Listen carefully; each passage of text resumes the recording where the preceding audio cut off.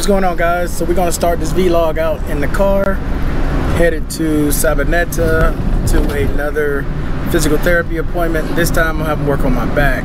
My back has been killing me lately, so I'll show you guys what's going on outside today.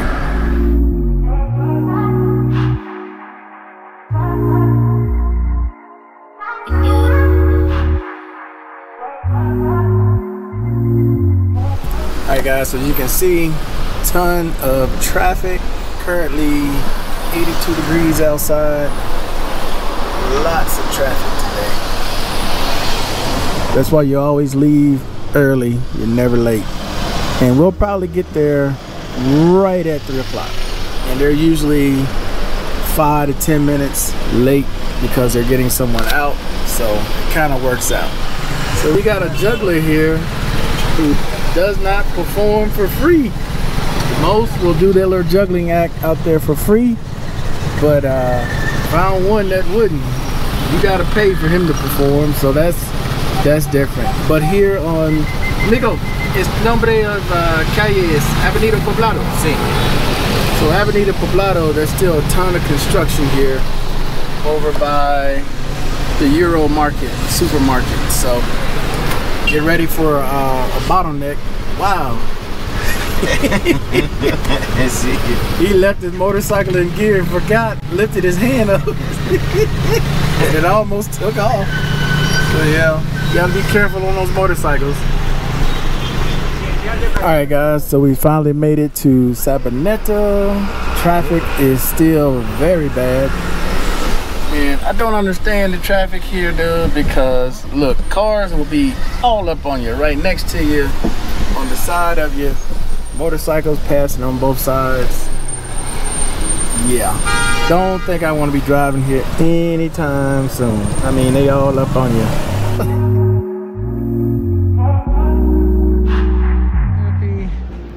So I asked about these apartments right here, and you can get an apartment here, 2-bedroom, for right around 1 million. So you're talking a little more than 300 bucks for a 1-bedroom apartment. And something else I found out here too is there's a ton of veterans that are living here in Sabaneta because of HCA is close. So if you're coming here looking for federal veterans, was the one we looked at before with the small 3-bedroom, that was right around 900,000 pesos. So if you don't really need a really big place, I mean, you can come here to Sabaneta and move in one of these apartments and you're surrounded by everything. Currently in Envigado, over here by the park.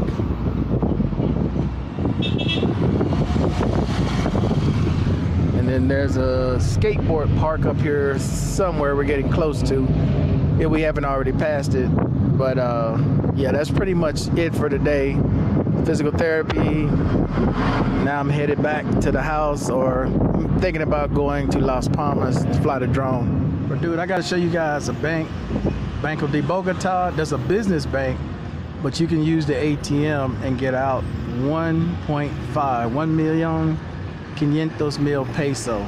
Depending on the exchange rate, it's gonna be between $400 to about $450 you can take out at one time. That's got lucky and found that bank, but it's not open all the time, and the ATM is only open during business hours. I think it closes at 4. From now on, where you can take that much out at one time, that's what I'm talking about. Got lucky and found it. But now we're headed to Las Palmas, do some tricks with this drone, do the quick shots, and continue the series with it. Going on a trip tomorrow, try to get some shots with that. And I'm using the Insta360 Go right now, Go 2, and I will be using the GoPro Hero 8 Black, and I'm selling on it.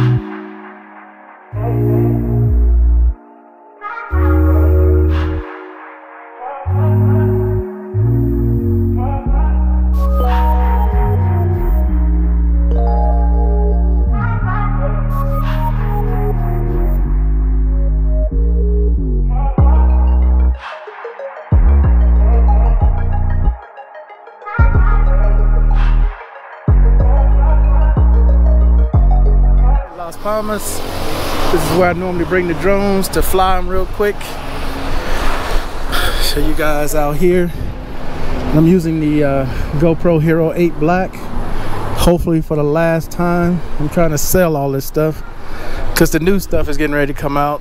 No point in trying to keep that and the new stuff. So the mic I'm keeping, which is the Sennheiser, but these cameras are gonna go. So this is where people come chill out a lot of times, hang out.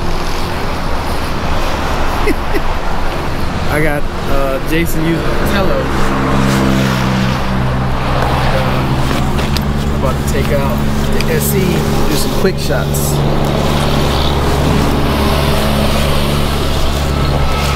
See how well the quick shot works up here. It's not a lot of wind, so there's the SE. Close this side up and grab the remote.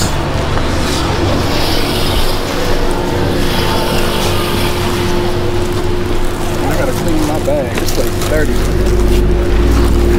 Alright, here's the remote.